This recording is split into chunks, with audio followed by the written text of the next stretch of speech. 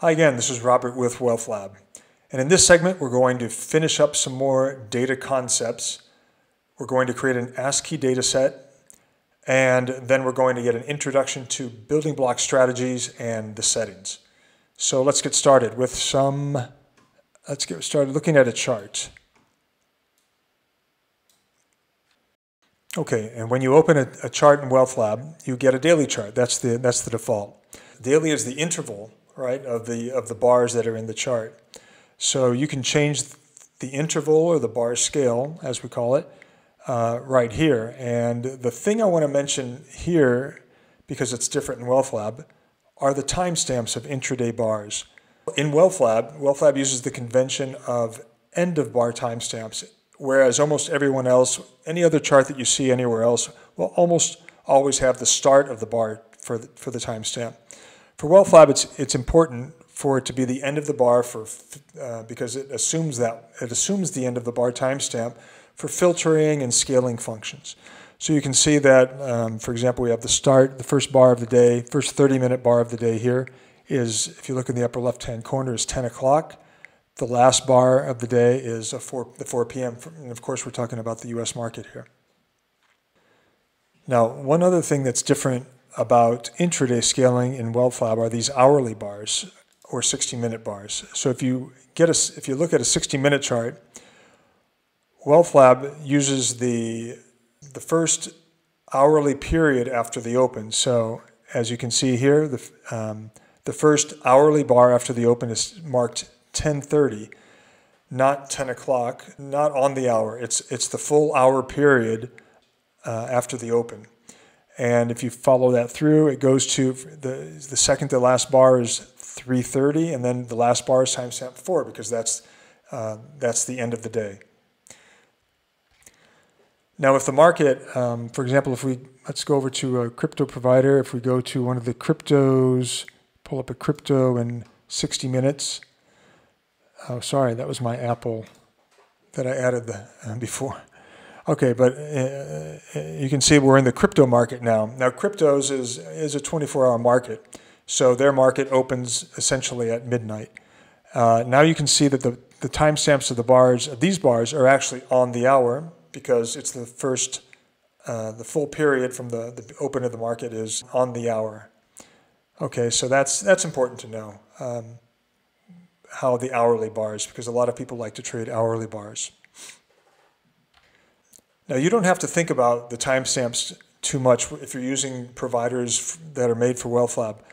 However, if you create an ASCII data source, you might have timestamps from another provider that give you the start of the bar timestamps. But we have a way to change that. So let's go ahead and set up an ASCII data source. So we're going to create a new data set, select ASCII. Let's just call this ASCII test.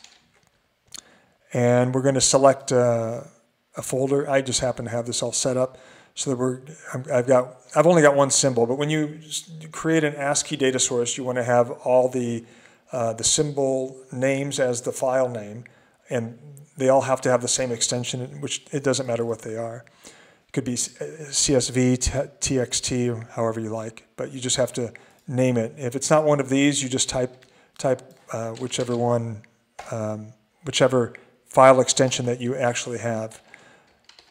Okay. What you typically do when you create your first ASCII data set is you open a file, the file that you just pointed to, and so that you can see the data and you can set up the fields. Now, generally the field order is pretty standard for most people, for most providers, and date, open, high, low, close, and it looks like that's the way it is here. Now, notice I have my ASCII data set has comma delimiters. However, there isn't a comma between the date and the time. Okay, so that's one field actually. So even though you have a time field, it's actually part of the date. If you actually had a time field, I accidentally stopped the recording, so let me pick up where I left off. We are adding a time field. So we add a field, select it here, time, drag it up to where the time would be. So we have date, time, and once again, that's if we were, if the date and the time were separated by a field delimiter. In this case, it's not, so we don't want the time field there, so we'll remove it. And okay, we can continue configuring this ASCII data source. For header lines, there are no header lines. That would be like something that would say open, identifying the columns there. Same with footer lines, there are no footer lines. Now the date format, in this case, my date format actually is here. If, for example, you had a date format that didn't show up in this list, you can just type it in using the standard standard date time strings. So capital H for hours, lower m for minutes, capital M for months, and so on. Okay, so the time format isn't used. My decimal character is a period, and if you're non-US, it would tend to be a comma. Okay, and then this is if you have fixed width fields, which we do not have. So we have delimited fields, and my delimiter is a comma. Okay, so once I'm going to check to see if we got it set up, and if your data shows up there, it's set up correctly. And since it's set up correctly, I'm going to save this format as my standard ASCII format. We'll just call it my standard. So that way, you can see select a save format. When you come back and set up another ASCII data set and it has the same format, you don't have to go through all that again. You can just select it there, and all the fields will snap to the right selection. So we'll continue, and this is where I wanted to talk about adjusting the bar timestamps. If your ASCII data doesn't have end of bar timestamps, here you can adjust it. So you select adjust the bar timestamps, and you can see how the interval, which in this case is 30 minutes, is added to the timestamp of the bar. In my case, it's not. My timestamps are correct, so we'll leave it as is, and we'll call this my test ASCII set or something. My test ASCII, and we're finished. And you can see it shows up over here. And let's just open a chart, and that looks fine. Okay.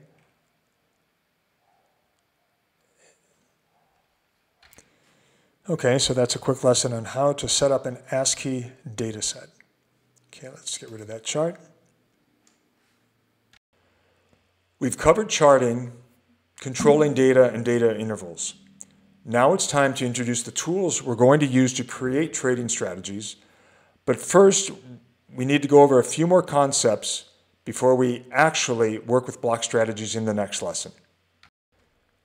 All strategies start with one of 3 strategy window tools. So let's go up to the new strategy button, and you'll see the top 3 are building block, C# coded, and rotation strategy. Meta strategy is a way to combine any combination of the top 3. And a trade history strategy is a way to analyze a real trade history in WealthLab. So those are special cases. But let's open up each one of these really quickly and order these. Let's just put these so that you can see the difference really quickly. Okay, so these are 3 strategy windows. This first one is rotation strategy, and you'll notice that it has 4 tabs: strategy settings, rotation settings, backtest results, and chart. Now, this is the same, all the strategy windows have the same 3 tabs to start with, except this center tab that you can see is highlighted. So rotation strategy has a rotation settings, the C# coded strategy has a code editor, and the design surface has a nice organized block design. And this is the one that we'll mostly be working with at first, is the design surface for block strategies. And using the block strategy window, let's do a little bit more orientation using the strategy settings going over the strategy settings tab. And I want you to focus on the backtest data section. We have a couple tabs there for a single symbol test and a portfolio backtest. And I think it's a good idea at first to just start with a single symbol. And down at the bottom here, you'll see Save Default for New Strategies. And so that's a good place that's a good setting to use for maybe when you're developing new strategies, is just to start with one symbol. So I'm going to click that so that we have a single symbol for the backtest. A couple more things. The data scale is the bar interval that we're going to be concentrating on when we're developing strategies. And the data range, which you've seen before in charts. Let me open up a chart again really quick. Remember, in a chart window, if you click the date range here, you'll see the data range control. So that's the same control that we have in the strategy settings, and also the intervals up here in the chart. So in the strategy, when you're working with the strategy window, you control the scale and the data range right there. And the benchmark symbol is the instrument that we're going to run a buy and hold strategy on to compare how well your strategy did against the buy and hold for your benchmark. Let's not worry about the advanced settings now. Let's ignore position sizing for now and go back to our design surface, and let's just run this strategy. It's actually a strategy which just buys and sells every other day. And let's talk about two more concepts: signals and positions. You can see that when I ran this strategy, another tab popped up with a signal. Now, signals have properties associated with them. It tells you which symbol the signal is for. The transaction type or the action is a buy. In this case, the quantity or the size of what you're buying. The order type, market, limit, stop is the type of order you're using. The order price, which in the case of a market order doesn't have a price because you're just buying at market on the next bar. A signal name. Now in the blocks, these are pretty generic names, but in a C# coded strategy, you can make it very specific, but they're just generic names that don't really affect how the strategy operates. Signals are created after processing complete bars of data. So the last bar of data that you processed is the date and or time of the signal. Okay, and the account shows you the destination for the signal.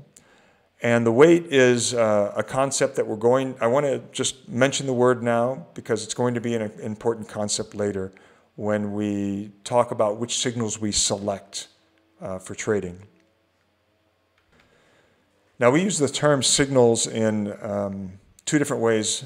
One is what you just see here. We're showing a signal, which is an alert for a trade that needs to occur on the next bar. Okay, so that's a signal, which pops up in the Signals tab.